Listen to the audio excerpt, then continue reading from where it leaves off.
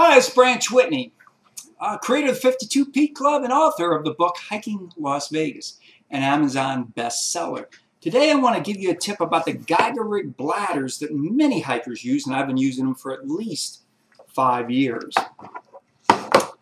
Over time, trying to insert the hose into the bladder connection right here can become very, very tough, where you really have to use a lot of force. Well, my good friend John Gonzalez, a leader for the 52 Peak Club, told me this little tip I want to share with you. What you need to do is get this food-grade silicone right here. You can buy it off Amazon. It's about $7. It'll last you a lifetime. And you take this spray and you spray it onto a napkin, cloth, etc. Just a little bit, you don't need much. And then this plastic part that inserts into the bladder, you just coat it with that spray. Now, since it's food grade, it's safe.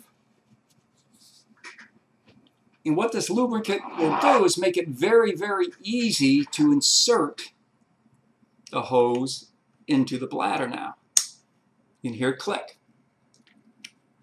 Now, what I've done in the past, and this is a big mistake, is I've used actually lip balm on this. And although it works, eventually the chemicals in that lip balm will eat this away and it'll crack this plastic black piece here.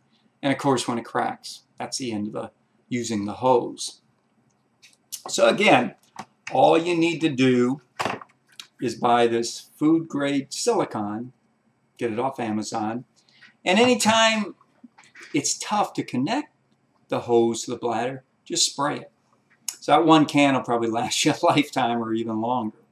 Hey, this is Branch Whitney. I hope this tip helped you, and I'll see you at the peak someday. Take care.